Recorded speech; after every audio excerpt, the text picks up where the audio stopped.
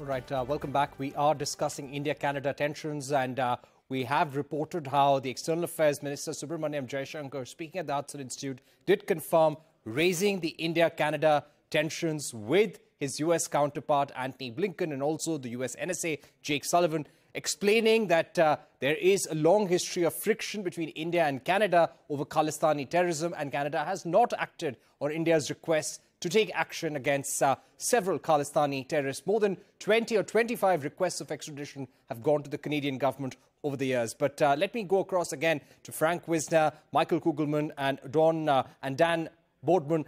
Michael, beginning with you, how do you see this visit of the External Affairs Minister to Washington, meeting key members of the US government in terms of reducing temperatures, reducing tensions between India and Canada? It won't happen overnight, but do you see it paving the way in some sort of fashion? Well, I do think that there might be a role for the Biden administration to play as some type of mediator in the sense of trying to quietly, privately pressing both capitals, Ottawa and New Delhi, to at the least ensure that they don't take any new further escalatory steps. I mean, the U.S. government clearly has a very strong interest in this crisis winding down as soon as possible. Now, I understand that India may not welcome a third-party intervention, so to speak, and that it tends to prefer that there not be third-party interventions in its diplomatic crises. But I do think that there might be a role that the U.S. can play in that regard, and perhaps that was part of the conversations that Jaishankar had with Blinken and perhaps others. You might have heard that message from the U.S. side to try to gently impress this idea upon Jaishankar that it doesn't serve anyone's interest to escalate anymore. And I will say that there have not been any new escalations, so far as I know, in this crisis over the last day or two. But I think that again, to the extent that Jaishankar spoke about the Canada issue with his U.S. interlocutors, probably was not a very happy, easy conversation. But I don't think that was the dominant feature of any of the conversations that he would have had here in Washington. All right. Let me also go back to Daniel Bordman. Daniel, I'd like to ask you about what the External Affairs Minister said when asked about whether the Canadian Prime Minister Justin Trudeau raised these allegations on Nijjar's murder with the Prime Minister during the G20. Jaishankar said, I've already answered it, and his earlier statement was that Canada has raised these allegations both privately and publicly. Why do you think, and what prompted Trudeau to go public with these allegations? I can't imagine the decision-making process to do this. The only thing that the excuse I would accept from Justin Trudeau as to why he would do something so crazy like this was he was pushed by the Five Eyes themselves, and the Americans and their allies said, okay, there's something real here. You actually have to do it. But why would we do that without being able to put the evidence forward? Like, again, no one wants the intelligence to know, like, were we spying on India? How did we spy on India? Did the Americans spy on India? Can they hack certain messaging apps that we think are secure? Like, none of this we want to bring into the public, because like, if we have a method to track, let's say nefarious actors, we don't want to waste that public knowledge on an ally. So that's insane. So I don't know why Trudeau would do it at the time he did. Someone had to tell him that was a bad idea. I mean, the optics look terrible. This is right after his embarrassing India trip himself. So it looks spiteful, and it just looks like he's doing it in a way that is spiteful. And in international relations, a lot of time what's more important than the truth is how things are perceived. Can something be true? And the way Trudeau has conducted himself, he's kind of conducting himself in a way that indicates that he's probably bluffing, to say the least. So why would he do it the time he did it? There is no logical explanation. I don't think there's a good explanation. If it came from Canada, you would at least wait a few months, wait for an investigation to be concluded. I cannot fathom the decision-making process to do this. And I think that's why I'm on Indian TV right now, because I saw them do this and I went ballistic and said, why are they doing this? This makes no sense. So I still have not been able to divinate the motivations of Justin Trudeau. And I've been trying for about 8 years, and I find it best to just try not to think like him or think his thoughts, because you'll go insane. So Justin Trudeau's done something crazy. He then later the week did something even crazier, and that's what Canada's talking about. How do they invite a Nazi into Parliament? So this is the cycle of Justin Trudeau. He does something. Why does he do this? We all freak out. There's a media frenzy. He does something else that's incredibly crazy. We go on to the next thing, and so on and so forth until 2025. Okay. All right.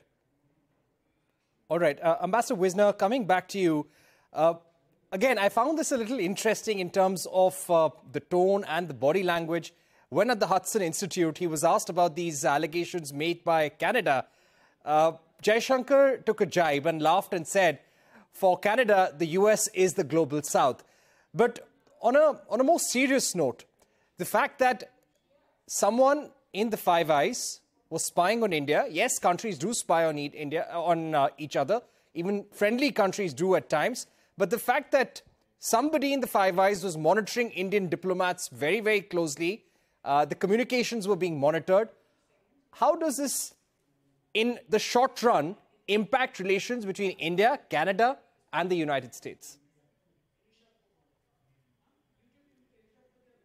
Who are you directing that question to? Ambassador, to you, Hello? Ambassador Wisner. Is that question directed to me?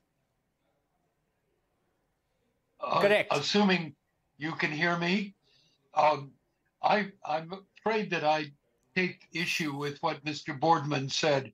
I have a great deal more respect for the Canadian government and its processes. I suspect the Prime Minister's decision to go public was also driven by the fact that the issue had been raised and had moved sufficiently between Canada and India among many agencies of the Canadian government, and that the Prime Minister faced a serious risk of it going public. And rather than have it go public in an uncontrolled manner, he made the matter public himself to control the media reaction and the diplomatic action that followed. So I tend to think it's less a knee-jerk than a calculated move to control a dangerous situation.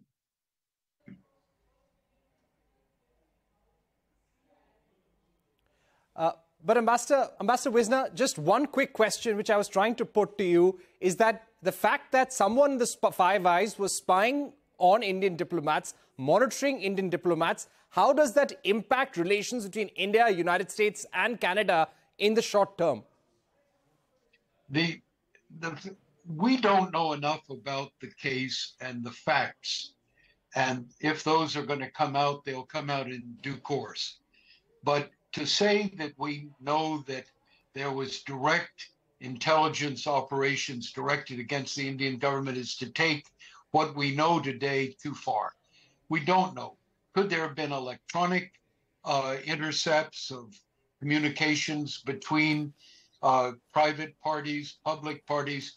I have no idea, and I don't think anybody does. So let's not jump to conclusions.